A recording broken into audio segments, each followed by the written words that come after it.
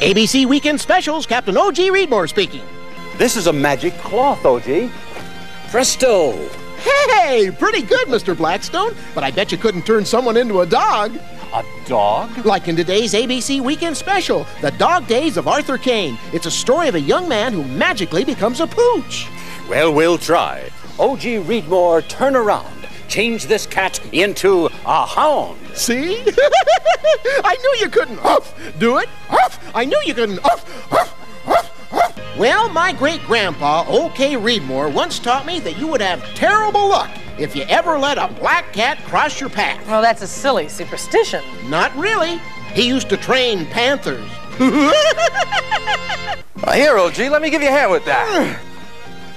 Thanks, Billy D. I have to introduce today's ABC Weekend Special. What am I? It's the exciting conclusion of Cougar, based on the book An American Ghost by Chester Aaron. O.G., what's on the other end of... A flood washed Albie's and Sarah's home away and left them trapped with a mountain lion. Keep pulling. I'll be back. A mountain lion?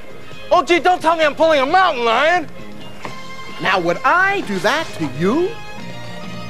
How did he do that?